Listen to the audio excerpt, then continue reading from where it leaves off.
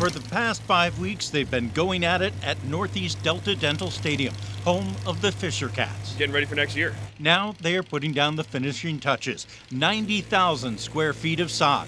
However, before it could get to this point, there was a lot of prep work that had to be done. They created a new drainage system, digging trenches across the middle of the field for a main line and then drainage off of that.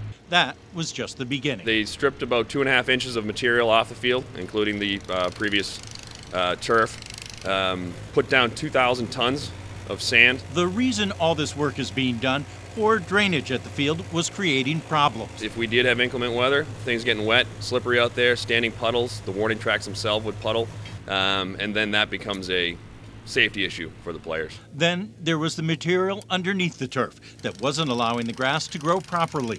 Now this new field of Kentucky bluegrass shouldn't have any problem. The new drainage could possibly shorten rain delays, and the field could end up getting more use. Hopefully have more games in the field as well. We host the NHIA baseball championships here, a number of high school games on top of our 70 games. The Fisher Cats say they're planning some other improvements and surprises as well, but we're just going to have to wait to find out what they are. In Manchester, Ray Brewer, WMUR News 9.